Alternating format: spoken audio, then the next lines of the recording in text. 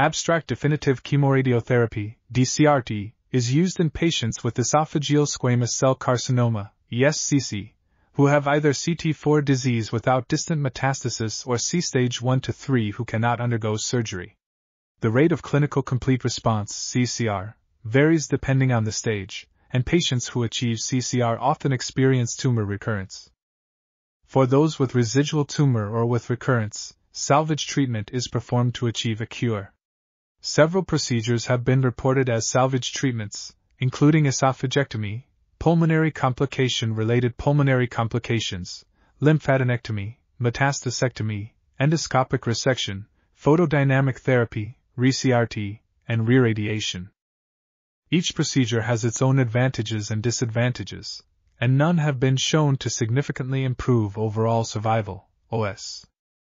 This article was authored by Koichi Yagi, Tetsuro Toriumi, Susumu Aikou, and others. We are RTCLTV, links in the description below.